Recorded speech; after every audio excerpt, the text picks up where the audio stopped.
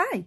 In this video I'm going to show you really quickly how to use the Snapseed app to do some simple edits to a photograph. So click on the plus symbol to open up your photograph. I'm going to choose this little photograph of a bee that someone shared on a Facebook group, and then down the bottom click on Tools, and you're going to use the Selective tool, which is down the left hand side. Okay, now the first thing you need to do or see is down the bottom you can see a little plus symbol and a little eye. You make sure the plus symbol is blue, and then you tap anywhere on your photograph that you want to edit. So I've just tapped down on the right hand side there. I want to turn the background more white, so I'm going to use the B of that selective tool by scrolling to the right to raise up the brightness. You can go too far with this, so you do have to play about with what levels you're happy with. Once you're happy with that, can you see that only that area has been made bright? I'm going to tap on the plus symbol and put some little selective tools all the way around this bee and raise up the brightness all the way around until I'm happy with it. There's a bit down the bottom that I need to tinker with, and a bit down the side there, which I'm going to do, and another bit by his little foot there that I'm going to do. Right, I'm happy with that. Now I'm going to click the tick button because you're only allowed to use a certain amount of selective tools at any one time. So I'm going to go back into tools and go back into selective tools because I'm going to use the selective tool again, but this time I'm going to tinker about with the little bee itself. So I'm going to tap on the little bee, one down the bottom there. I'm going to raise up the brightness, and you can, if you go too far it starts to look unnatural, so have a play about the settings. Then scroll up and you can see that there are actually 4 tools within that selective tool. A contrast tool, which brings out a bit more of the contrast. Saturation brings out a bit of the colour, that's too much, so I'm only going to do a little bit.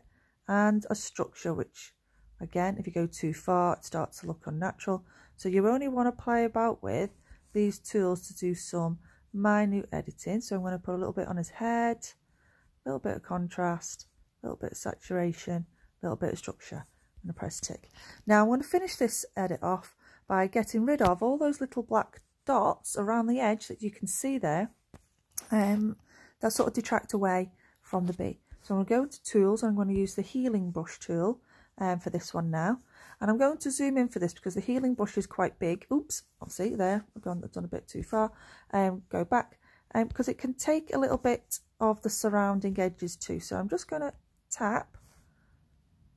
If you see there, that's gone too far. I'm going to need to zoom in a bit more there and get in closer to do these ones, and zoom back out again to do these others. So I'll just keep tapping to get rid of them. Get rid of that. Oops, I'm taking a bit there, so I'm going to go back on that. I'm going to zoom in on that bit to do these little ones. Oops. And I could go around the whole of that image, taking these little bits off to really tighten up the image. Okay, once you're happy, press tick, go to export, and go to save. Okay, now that's using a white background, but if I wanted to use, I've got something in my gallery that I took the other day, that one. If you wanted to use a photograph that has a bit of a black background, you can do the exact same thing and go to the selective tool. I'm going to tap up there, and I'm going to bring the brightness down rather than up, so that I've got perfect black in the background. I'm going to bring out a little bit of brightness there to bring that floor out a little bit, and I'm going to go into the saturation, get a bit of interest going on that floor. Okay, and there you have it, using the selective tool to tinker with some of your images to make them better. Have fun!